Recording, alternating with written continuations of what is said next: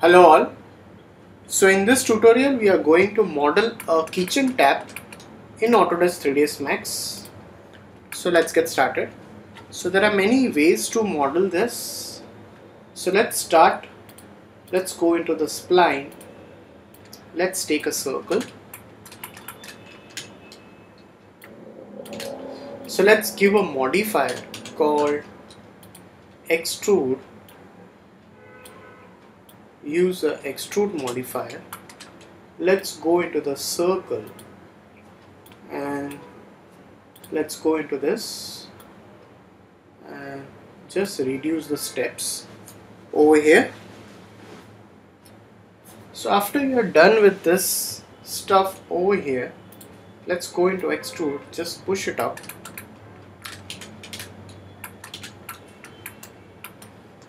Let's go over here, angle snap toggle. Let's set it to 90 degree. Shift and copy it. Push this up over here. Now you can make one more copy of it and delete the extrude modifier. Push this over here. So select this. Let's go into this compound objects and you have an option called shape merge. Pick shape and select this. So once you use this shape over here, now you can just convert to editable poly. Right click on it. Let's use a cut over here. Let's use a cut. Right click. Use a cut over here.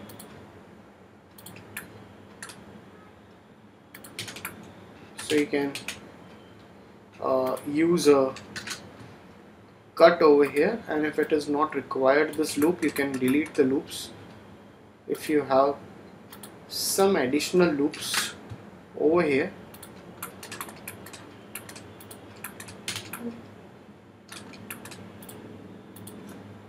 so you can delete the additional loops.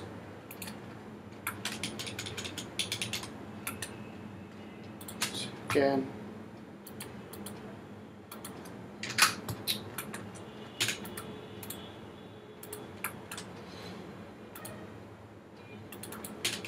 alright, so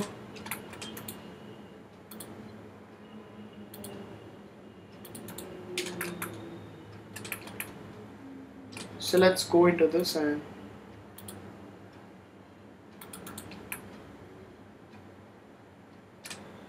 use a cut. So after you're done with this stuff, let's go into the vertices and whatever extra vertices you see over here, you can delete all of these extra vertices. So you can just push this over here. Let's go into this, select all of this polygons, delete it, select this, convert to editable poly, delete this, and let's attach it. So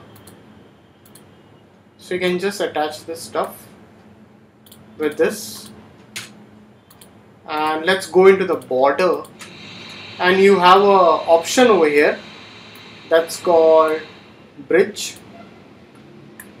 So you can easily bridge this. So as you can see, you have bridged this stuff, ring it, connect it the better way, and you can just push this.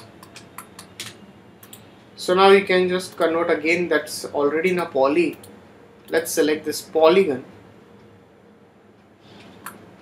If you require it on the one side, you can keep it on the one side, no problem. Again say edge inset, and you can use a bit of bevel. That's it. So select this, again use an inset, click OK. So now go into this view, let's take a line and drag a line onto the top and push it till here.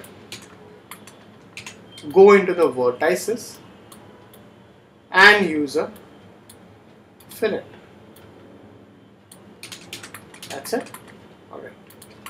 So you can just rotate this stuff like this over here.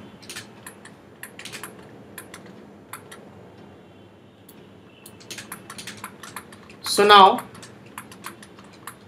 it's very simple. Select this, select the polygon, extrude along spline. So you can just select this, extrude along spline, and you have this property over here, and you can increase its segments. So once you increase the segments, you can say you can extrude it along the spline as you want it. Accordingly, click OK. Or you still want to reduce this, so you can reduce this stuff. So extrude along spline, and you can make it more thinner. Click OK. So once you're done with this, so let's go into the edge, double click,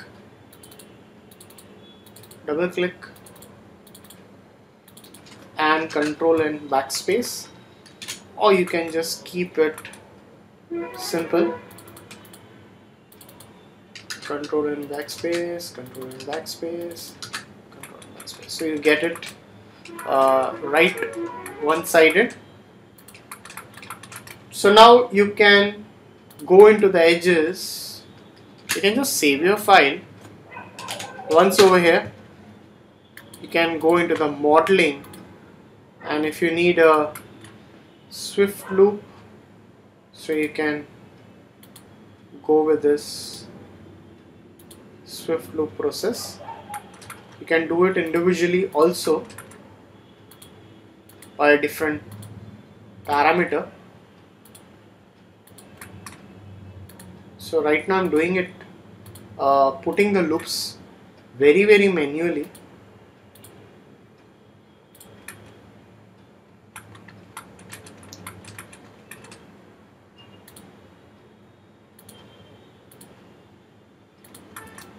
So you can just push the stuff.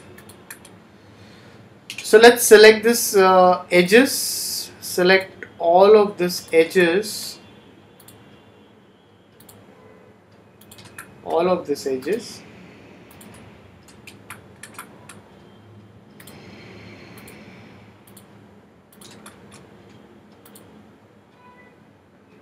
ring it, Alt and R, and you can press Ctrl and click on the polygons, and you can just click on the extrude by local normal and reduce it. That's it. So you can reduce it to very less and click OK. That's it. So once you're done with this, you can try it with more things. So let's delete this stuff, I don't need it over here. So let's select this border, extrude it, again extrude it,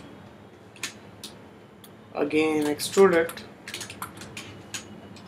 So I'm going to just extrude all these elements.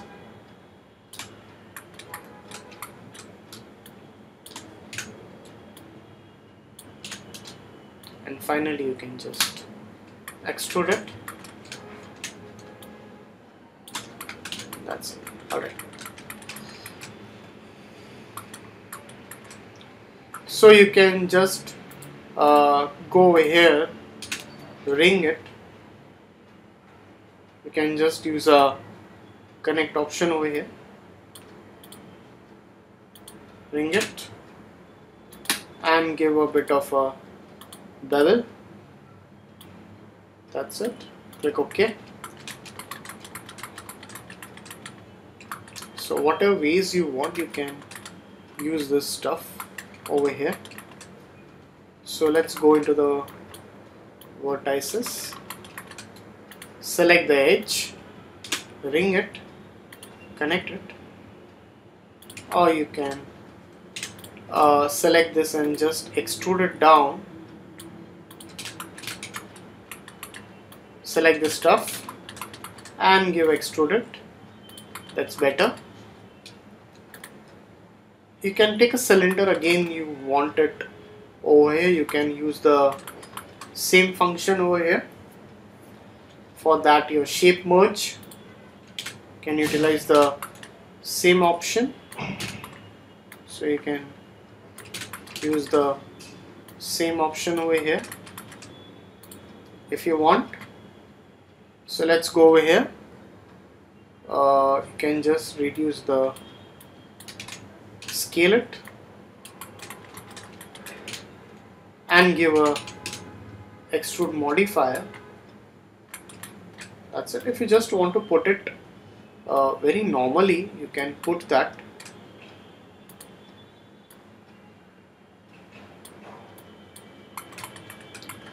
So copy it, remove the extrude modifier. So select this, again go into this shape merge, pick shape, and you can just cut this out, the shape of it. So convert to poly. So select this, delete the shape. So let's go into this. So some extra vertices. If you have, you can delete those extra vertices. So just check out how many edges you require over here, because this is a very floating element, so you can do it that way also, or you can just scale this. Let's go into this and reduce the radius. That's it. Alright, so push this in and push this down. That's it. Alright.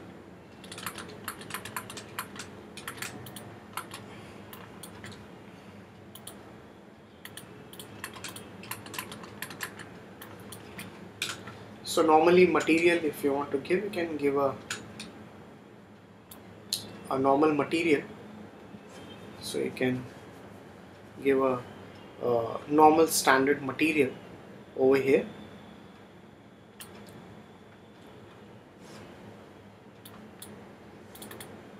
Or you can make it as a boolean and give a specular level. That's it. Alright. So that's it. So you can save your file.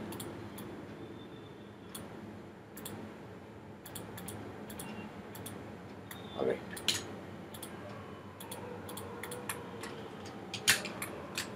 So thanks for watching this tutorial.